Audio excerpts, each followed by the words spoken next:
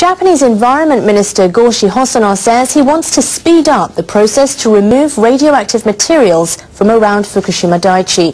The accident at the nuclear plant forced tens of thousands of people to leave their homes. Keep working on it, Japan.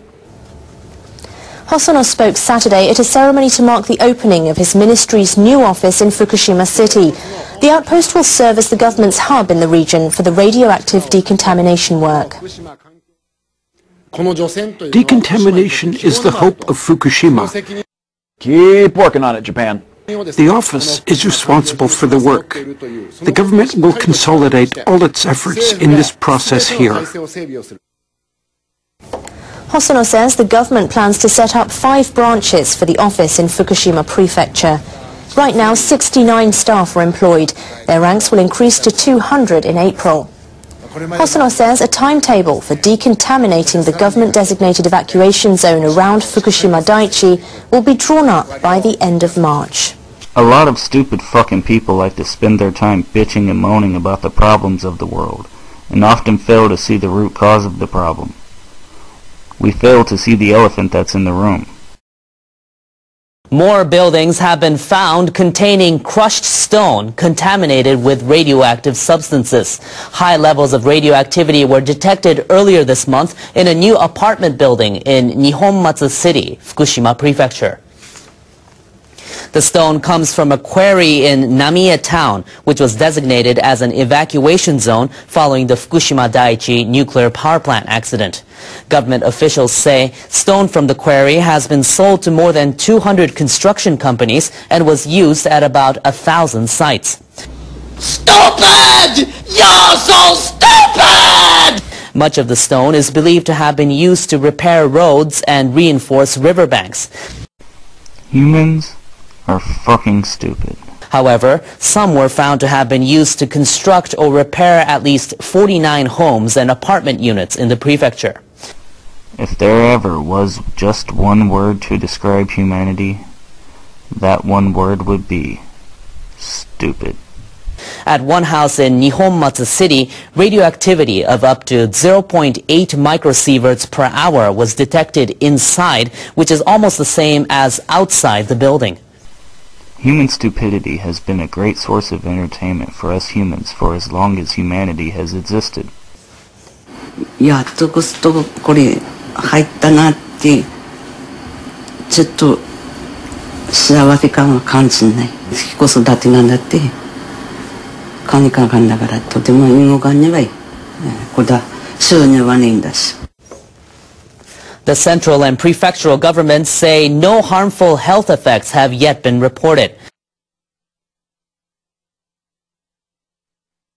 However, they promised to investigate when the stone was shipped from the quarry and measure radioactivity levels in the newly built and renovated buildings.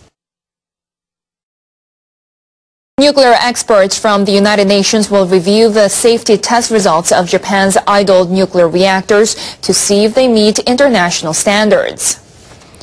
10 officials of the International Atomic Energy Agency left Vienna on Saturday. The experts are scheduled to carry out a 9-day assessment from Monday. The Japanese government ordered the computer-simulated stress tests to be carried out before the idle reactors could be restarted. The IAEA delegation will visit the Oi nuclear power plant in Fukui Prefecture, central Japan. They will verify the government's recent approval of the safety test results for 2 reactors there. The IAEA will look at their methodology and look at how they're doing that and provide them any recommendations or advice that we have based on our safety standards. IAEA Chief Delegate James Lyons added that the final decision of whether or not to restart the reactors is solely up to the Japanese government. Japan's Nuclear and Industrial Safety Agency says it will prepare a final report after assessing the IAEA probe. Let me see if I can compose myself after that. U.S. Secretary of State Hillary Clinton says her country is ready to resume talks with Iran if the Middle Eastern country does not ask for any preconditions. The U.S. government enacted a law at the end of last year to halt Iranian oil trade in an attempt to stop Iran from continuing its nuclear development program. Iran has been threatening to close the Strait of Hormuz, the Persian Gulf passage crucial for oil delivery, as part of its hardline stance against the US and European countries. But on Wednesday, Iran said it would resume talks with 6 countries, including the US and European countries, to break a stalemate that has lasted for a year. US Secretary of State Hillary Clinton expressed cautious optimism in Washington on Friday. We have to see a seriousness and sincerity of purpose coming from them. She said the US does not seek conflict and that Iran can be reintegrated into the global community when its government turns away from pursuing nuclear weapons. The European Union is expected to decide on an oil embargo against Iran next week.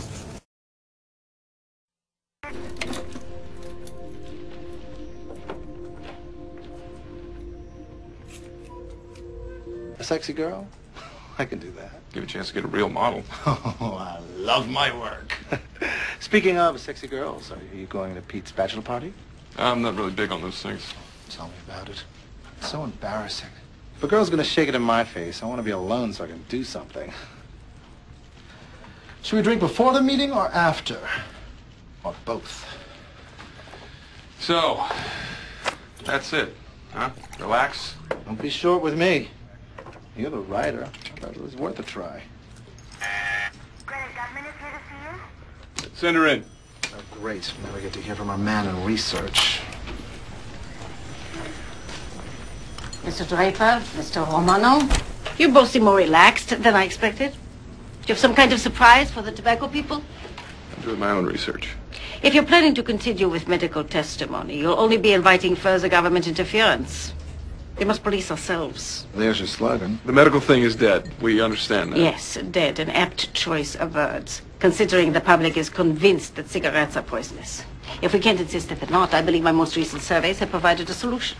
We can still suggest that cigarettes are part of American life, or too good to give up, or most appealing, an assertion of independence. So basically, if you love danger, you'll love smoking. We could put a skull and crossbones on the label. I love it.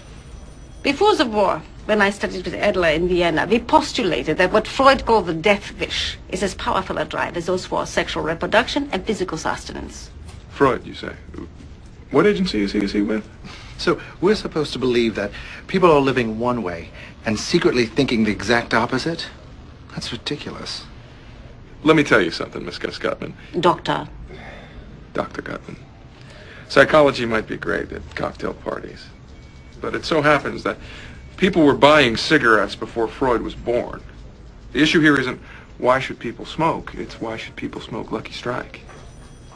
Suggesting that our customers have a what did you call it, a death wish? I just don't see that on a billboard. So what if Reader's Digest says they're dangerous? They also said Bambi was the book of the century. There's no proof. There's conclusive proof that none of these low-tar, low-nicotine or filtration systems have any effect on the incidences of lung cancer. Just give me the damn report. I think you'll find it very convincing. Oh, I'm sure I will. You're the one who found all of our medical testimonials in the first place. It's true, Mr. Draper, but... Has anyone else seen this? Of course not. It's your account. Good. I don't want to hear about it anymore. I'm sorry, I just find your whole approach perverse. Good luck at the meeting. I'm sure it will be a quick one.